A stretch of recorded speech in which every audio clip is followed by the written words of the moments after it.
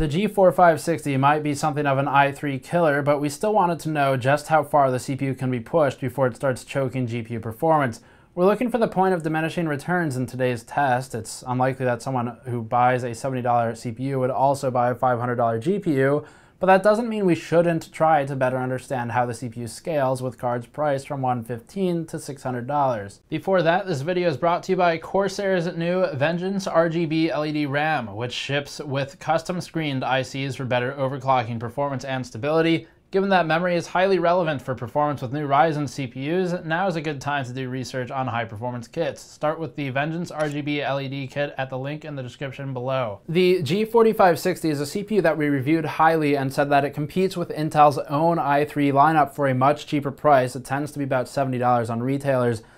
And it's clear that an ultra-budget targeted CPU like this one, which is clearly capable of gaming based on our review, would be most likely paired with something like a GTX 1050 or an RX 560, or maybe something below those. But those are pretty obvious choices given the price and given that everyone knows about where their performance falls. What we didn't know is how high end of a GPU can you get to before you are really wasting money, not just a little bit starting to hit diminishing returns and waste money, but lighting it on fire and completely wasting it. So we're testing today from a 1050 Ti and up. That includes 1050 Ti, 1060 SSC, 1070, and 1080 from NVIDIA, and we've also thrown an RX 570 from AMD and an RX 580 Gaming X.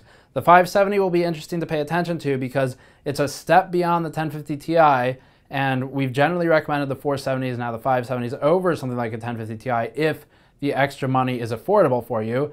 But with the new price reduction, 1050 Ti's being around $115 with rebates pretty commonly, and with the 570 coming out and changing things up a bit, it's worth looking at how both of them perform in relation to one another and in relation to this CPU specifically.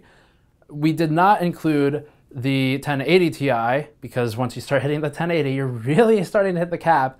And also the 560, 550, and 1050 are all well within the CPU's performance abilities. That means that if you run one of those GPUs with the CPU, in every game we've looked at, the CPU has more in it that it can push if you were to get a better GPU. So those are not going to be bottlenecks, which means they are not included. For testing methodology, as always, check the links in the description below where we've got the full review, testing methods, and all the charts in plain text format if you want to check that out, with a couple of extra notes. But for now, let's dive straight into the benchmarks, starting with GTA 5. Starting with GTA 5, we immediately see our point of bottlenecking at the GTX 1080 and GTX 1070, where the two perform effectively identically. They're well within test-to-test variance here, and the 1080 FTW and 1070 SC are both locked to around 100 to 101 FPS average. These cards are, again, equal in performance. The GTX 1060 SSC runs 96 FPS average, so we have some performance degradation, making the 1070 and 1080 about 4.9% faster. That's definitely diminishing returns for buying anything more than a 1060, since the price hike is so big and the performance gain is so small. But to further illustrate this, we can see that the GTX 1050 Ti scales almost completely to the 1060, where the 1060 runs 52% faster than the 1050 Ti. And RX 580 is also nearing the cutoff point of 100 FPS, but it doesn't push quite as hard where it gets there. What we learned from this is that anything from a 1060 and down, and that would include the 570, the 1050 Ti, or even its equivalent RX 580, none of those would be sufficiently bottlenecked by the G4560 in this game. The cutoff point is 100 FPS for these settings with this CPU, at which point we experience diminishing returns. But that's just one game. That's not enough to make a conclusion. Let's look at Total War Warhammer next. Total War Warhammer has a similar cutoff point where we'll start seeing some scaling with the higher end cards, but it's to the tune of 1 to 2 FPS average once at the GTX 1060 levels and beyond. Scaling from the 1060 to the 1080 is an improvement of just 4% total, which is nothing close to what we see in our normal GPU benchmarks when the CPU limitation is removed. The GTX 1060 is also significantly cheaper, so clearly there's no reason you would ever spend that much money to gain 4% FPS. But looking at the 1070, 1080, and 1060, we see that they are all functionally equal in this game when paired with the G4560. The RX 580 is not too distant from this group with its 97 FPS average, and as previously, you could purchase anything from a GTX 1060 or RX 580 and downward and end up just fine. You're more or less at the limit of what the CPU could do. The the 1060 seems to be about the cutoff point for this game. Sniper Elite is the odd man out, where the game's DirectX 12 native integration and asynchronous compute functions permit the CPU draw call workload to largely shift to the GPU. In this instance, we see some really interesting results. The scaling goes all the way up to the GTX 1080, surprisingly, where we've got a 170 FPS average at 1080p with high settings, and that puts the 1080 about 27% ahead of the GTX 1070, which really isn't all that bad. The 1070 is at 134 FPS average and is therefore about 38.5% of the GTX 1060 SSC. The RX 580 Gaming X runs a 109 FPS average, but none of these cards are at the limit of what the CPU can handle, because as we can see with the 1080, we're really doing just fine with all of them. We'd strongly recommend not basing purchases on this one game though, as this is an extremely rare case in the gaming world now, especially when we look at things like its SLI or crossfire scaling, which are nearly 100%. Not many people would consider coupling a 4560 with a 1080 to begin with, but it's worth noting that you shouldn't just because of this one game. Let's look at another DirectX 12 title to see what happens there. Now we're looking at Ash's Escalation, the GPU benchmark specifically, which may as well be a synthetic test at this point. Escalation has the GTX 1080, 1070, 1060, RX 580, and RX 570 all performing mostly the same, with no difference visible until the GTX 1050 Ti, which isn't that much behind, but it's really the only one that starts to show a difference. The cutoff point seems to be about the RX 570 here, and if we look at the Ashes of the Singularity CPU benchmark, just to kind of prove a point, we can see that the CPU performance is the same in all of these tests regardless of which GPU is used, because it is properly a CPU benchmark, more akin to what a synthetic benchmark would do than what most games would do. Battlefield 1 is next with DirectX 11 and 1080p Ultra settings. Battlefield 1 posts some scaling for the 1080 from the 1070, though it's limited to 11%. We normally see more than this when not CPU limited, i.e. when testing with a 7700K, and although the 1080 posts improvement, it is well into the point of diminishing returns. The GTX 1070 holds an improvement of 18% over the GTX 1060 SSC, or 12.5% over the RX 580.